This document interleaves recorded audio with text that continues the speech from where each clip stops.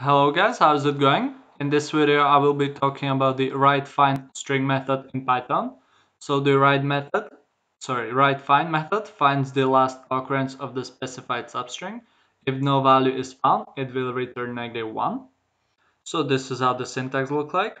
We have three parameters. The first one is required and it is the value that we search for.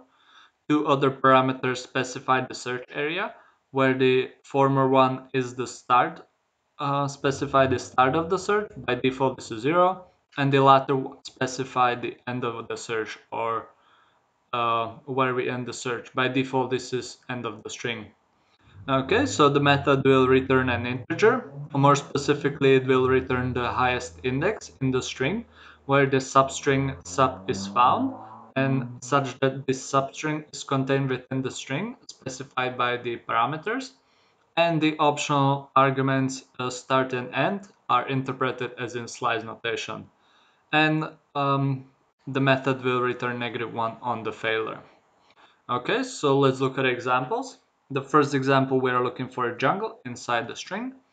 So if you run this, we can see that the method will return the highest index.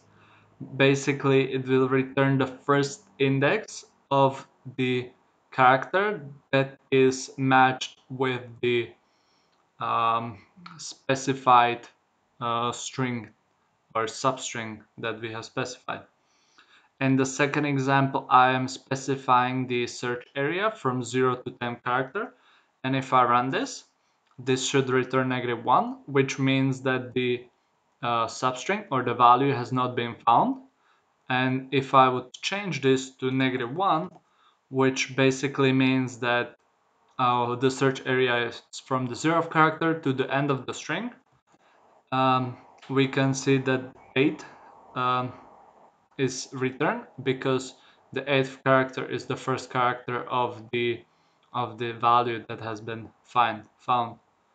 Now in this last example, we have a value. We are searching for a value that is that the string has multiple of, and so this will return the highest index, meaning that uh, if there is multiple matches, it will not stop at the first match, but it will continue on until it searches through the whole string and returns the highest index which is found.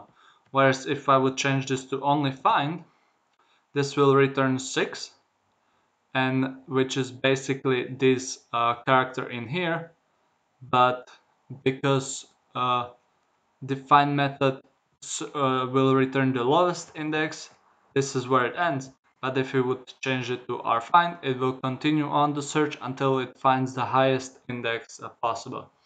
Right, this is the rfind method, and that's pretty much it. So thank you for watching.